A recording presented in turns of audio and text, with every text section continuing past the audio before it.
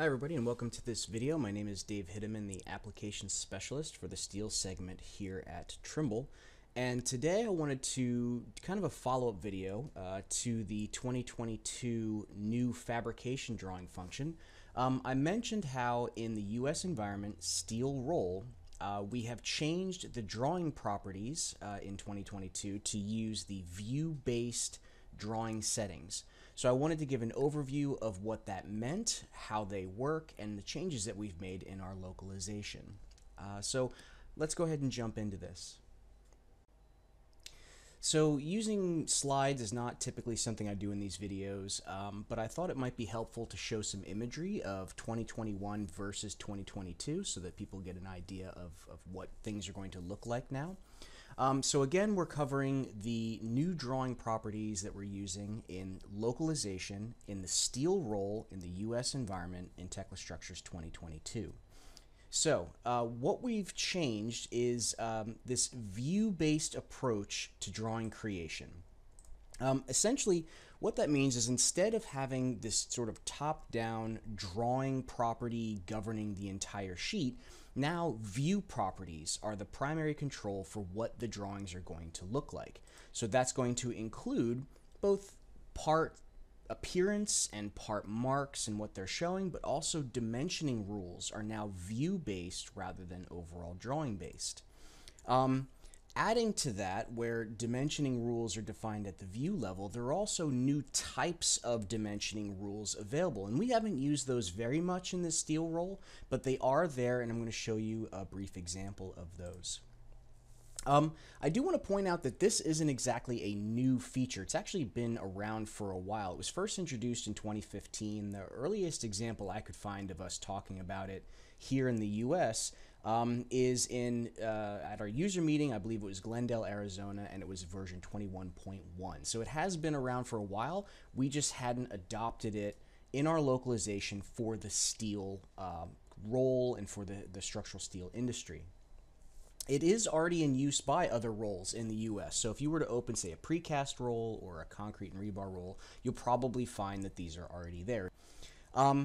We're also going to find that this change is really affecting your fabrication drawings, so your assembly drawings and your single part drawings. GA drawings, not so much, except for when you're cutting sections, you'll see the new view properties.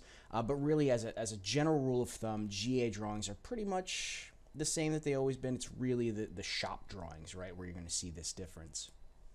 So to sort of get some imagery of what we're going to be looking at here in a few minutes, your assembly drawing properties in 2021, that's showing there on the left right now, and as you can see, it's just showing standard properties. Everything's sort of organized here where we got view layouts, dimension properties, mark properties, and object properties, but that's again affecting every view on the sheet. In 2022, when you open your drawing properties, this is what you're going to see. So obviously the dialog box looks very different, and you're going to see that the different sort of groups of properties are broken down in a tree view on the left. Now this is just your sort of generic drawing stuff. If you were to go to view properties on this drawing, this is where you're going to see sort of the same sort of buttons broken down in a tree view. So here where you have marks, group, part mark, bolt mark, neighbor part mark. Over here under the marks group for the drawing, part mark, bolt mark, neighbor part mark. So it's the same sort of concept, okay, just broken down into a tree view and primarily accessed at the view level, not the drawing level. And the same thing for your object properties down here, okay? If we take a look at single part drawings, we'll see the same sort of layout. So there's the old single part drawing dialog box, which looks very much like the assembly drawing dialog box. And then in 2022, we're going to see a new single part drawing properties, and then again, view properties, which are going to control most of the things that you're used to seeing at the drawing level. Okay, so just a quick, we're going to dive deeper into this a little bit in an actual model, but I just wanted to give you kind of a before and after what you can expect, right, when you're getting into 2022. Also, to avoid confusion between old drawing attributes, the drawing settings that you would load for your, assembly drawings and single part drawings, and that's showing both here, assembly and single part.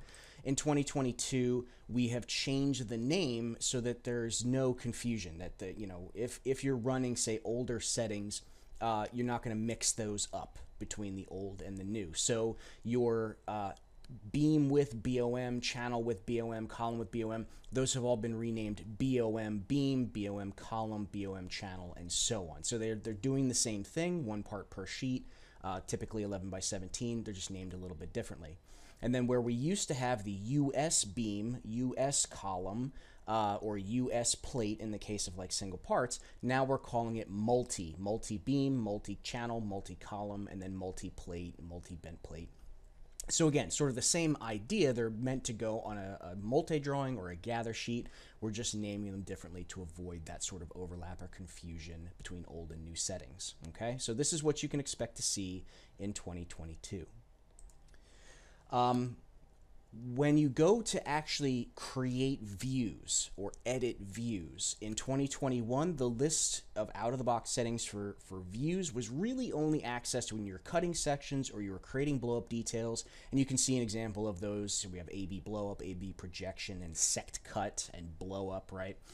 So in 2022, because everything is now view-based, you're going to see a much longer list. You're going to see the old anchor bolt blow up, and you're going to see the old sect cut, but you're also going to see these face and face column and face stair. That's because these views are not just going to be accessed, or these view attributes are not just going to be accessed for section cuts and detail views, but also for the fabrication drawing main view. So it's a much larger list of view properties because they're sort of shared right across all drawing types. You're also going to see the same view attributes in GA drawings, and they're going to work the same way on the GA drawings, with a minor exception, which I will touch on. That's why I have a little asterisk there. I will touch on it's mostly going to be the same thing in a GA drawing view. Okay. So let's go ahead and jump into Tekla. Let's actually take a look at what I'm talking about, and hopefully explain a little bit better how these things are working. So here I've got a pretty basic, simple little model with a couple of examples. Again, I just wanted to give you just a brief overview, not a super deep dive into these drawing properties, but just to help you understand what you're looking at. So when I go to, let's say, create a column drawing, when I go to load column properties, that works the same way. I would go to my drawing properties and choose assembly drawing. From the drop-down menu, I can find the drawing setting I want to use. In this case, I'll use BOM column. You'll notice as soon as I click on this, it actually loads the properties automatically. So there's no more load button here. As soon as I select, they're just automatically loaded. Okay, so that's one less click, which is nice. The overall drawing properties are going to still be here. Titles, layout. So layout's going to be your sheet size, and the title blocks and the BOMs are going to be included, what scales to use, right? So that's not really any different. It's just sort of, laid out different here. The view creation is the really big difference, and I'll come back to this in a second, but we've got section view properties, detail view properties, which are basically what letter or number to start at, and then the drawing level user defined attributes. So those are all very similar to what you're used to seeing in the drawing properties in older versions of Tekla. The view creation, however, again, is the big change. Now, in older versions of Tekla, when you would go into the drawing properties and you would look at the views, you would have every view type listed here. In 2022, you don't have to do that. You can only, or if you want, you can only include the views that you actually think you're going to need. So in this case, for a column, we have this set up using a top, front, section view set to auto, and end view set to on. Okay?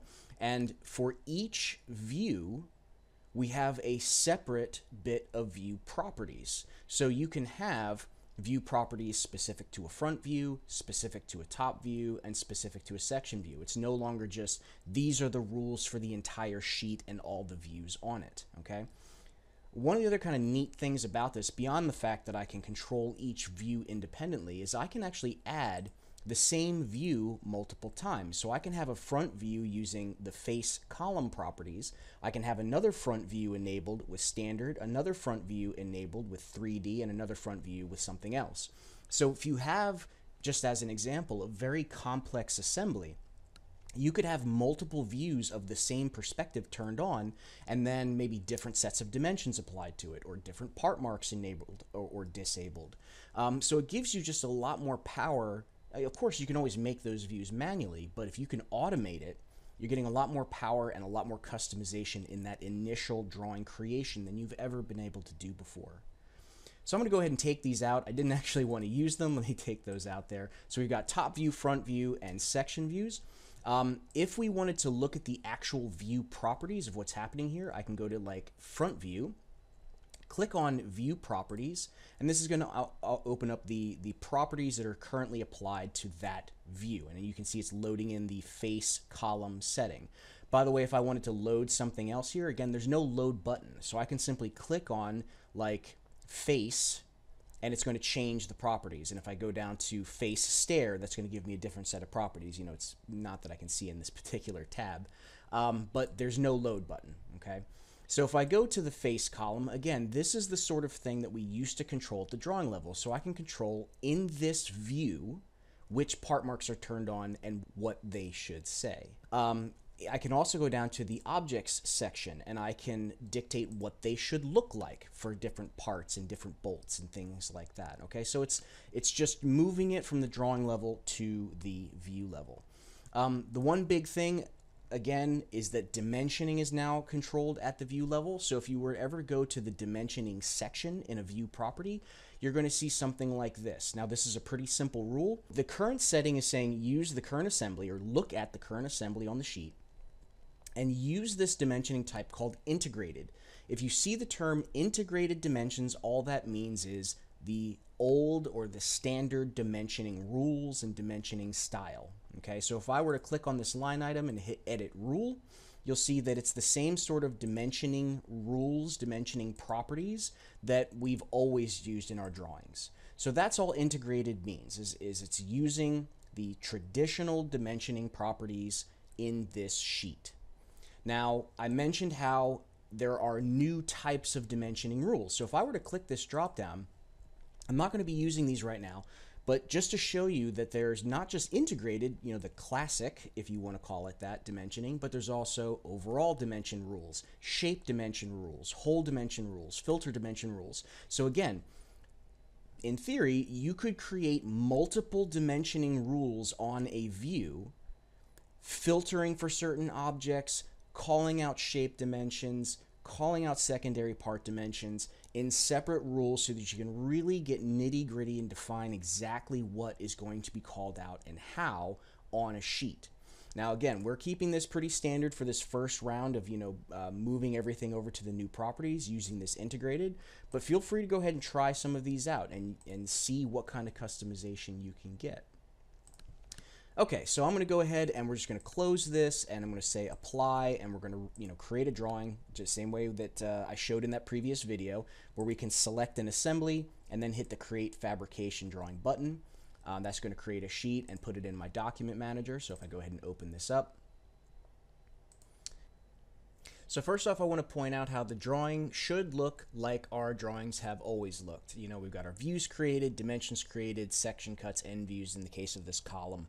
Now, one thing we were able to do and we decided to try out was we turned on welds in the section properties. So if I double click in the background, bring up the assembly drawing properties with my view creation here. So we've got one setting for the main views, what we're calling face, and then a different set of properties for our section views. So what we did was we turned on welds, because that's actually something we've gotten questions about over the years, is why aren't you showing welds? And to be honest, it's because of that sort of chia pet effect if you get too many of them turned on in the views. So we decided to try turning them on in just the section views, and you can go ahead and turn those off if you like. But I kind of like the idea that you're getting them in here now by default.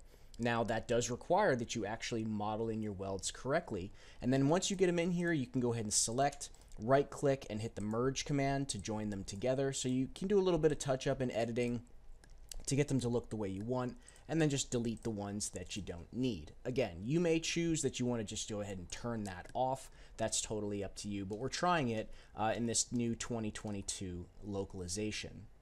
Now, another quick thing that I want to point out is in the drawings, you do have this recreate option, and sometimes a change will trigger that automatically if it's a big change, but you can also choose that after any change that you're making here. So if I go and, like, let's say I want to turn off my top view, I may want to trigger a recreation manually just so I'm getting sort of the best results out of this. So I'll go ahead and say modify, say yes, and it's going to recreate the sheet for me with those new settings. Now, previously in older versions of Tekla, I would have to, literally close out of the drawing and recreate through the right-click menu in the document manager. So this allows me to just do it on the fly without having to close out of the sheet and do it, the old-fashioned way. So I can come back here, turn this back on. That is automatically triggering a recreate this time. So we'll say modify, say yes, and allow it to go ahead and recreate the sheet there for us. Okay, so pretty neat stuff, I think. Okay, so let's jump out of here. Let's jump back, and I want to show you some other stuff. I want to give you a couple of examples of where we're using this new dimension rules and these new dimension styles to give you better out-of-the-box drawing setups and drawing dimensions. So if I go here to my drawing properties, I'm going to make a Z-pan stair drawing. So I'll say apply, and let's go ahead and make this sheet. And then I'm going to load the regular stairs. We've actually split this up in 2022. We'll say apply, and I'll grab this grading tread stair, and we'll create the fabrication drawing on that. Okay, so now that those drawings have been created, let me go ahead and open this up. First off, you'll see that the Z-pan stair does have some basic dimensions to it. In older versions, you may find that either there are some basic dimensions, but maybe they're not as accurate, or they're not really dimensioning to what you would want them to be dimensioned to. We have this turned on where it's giving dimensions to the secondary parts. Let me go ahead and show you the rules here for this front view. So there's this face stair Z-pan. If I open up the view properties, it's using a dimensioning rule for filter dimensions, and if I go ahead and take a look at that, let me click edit rule. It's going to open up this new dimensioning rule property dialog box. So what's happening, this is a filter type dimension, and again we can change the type of dimensioning rule, but this is a filtered type dimension looking for a filter called stair secondary parts. So it's finding any plates that have been welded to it, it's finding the secondary stringer parts like the channel up here at the top. But the stair secondary parts is excluding the treads, okay, because we have different ways to dimensioning the treads. In this case, I'm saying I want those dimensions above and to the right of the stair. I could move them to the left depending on the orientation of the stair in this drawing. And then the direction and whether or not I want these dimensions to close. Okay, and there are some more advanced things that we can get into. This isn't meant to be an overall deep dive into these dimensioning rules. I'm just showing an example of what we've created out of the box. Okay, so we have this showing just basically the main overall secondary parts, if I can call it that, showing like the plates that have been welded in those secondary stringer pieces. We don't have treads turned on in this particular setting because in the US environment we still have the Z-pan dimensioning macro that can automatically add your nosing dimensions and things like that. So it's meant to be used with this. Now if I go to the next sheet and we look at the grading tread stair, we can see that we're getting those secondary part dimensions, but we're also getting a separate line of tread dimensions. So we're getting our rise and we're getting our run. You'll still have to create the running dimensions, along the slope using whatever methods you have now, but this is going to get you that little bit closer, a little bit less cleanup, a little bit less manual work to get those dimensions in. Now, if we were to look at this rule, let me double click in the background again. We'll go to the view creation. For the front view, we're using this face stair front. So I'm going to open this up. And if I go to the dimensioning, you can see there are two sets of filter dimensions. There's one for filter dimensions parts, which is basically what we have on the Z-Pan as well, but there's also a tread dimension rule. And again, if I take a look at this, I can hit edit rule. It is using a filter, but a different filter called treads. And then again, locating it on the top side and to the right in this particular view. And again, if the stair orientation was different, I may want to switch this over to the left side and uncheck the right side, but that really depends on your orientation. Okay, so this is just a brief example of what you could be creating or what could be customized, and this is just something we're including out of the box in Tekla Structures 2022, localization for the steel environment in the US. Okay. So the one last thing I want to show you before I wrap this video up is GA drawings. So let me go ahead and open up a quick plan view and we'll make a quick plan sheet. I understand there's not a whole lot going on here. So I've already got plan loaded in here. Notice that the dialog box for GA drawings still looks the same as it always has. So not a whole lot has changed here. Okay. So I'll say apply. We'll go ahead and we'll create this sheet. And again, we should see that the drawings look pretty much the way they always have. You know, dimensions created between the grid lines. We've got our part marks enabled and things like that. Again, if I double click in the background, I'm getting the old drawing dialog. Nothing changed, nothing unique here. However, if I were to double click on the main view, you'll see that the view is using this view dialog box that is new for 2022. Okay, and that means as well, if I were to do something like cut a section, I can come in here and go to the views, double click on section view. When I hit the drop down menu, it's going to give me all of those view options that we were talking about earlier, including the assembly drawing view properties here. But I'm going to activate, say, sect cut, which has always been there, and we'll say apply, and I'm going to go ahead and cut a view here on the sheet. Set our range, and then create that view. Okay, so nothing really different there as far as that goes. One thing I do want to point out though, so I mentioned how these are the same view properties that you can load from an assembly drawing.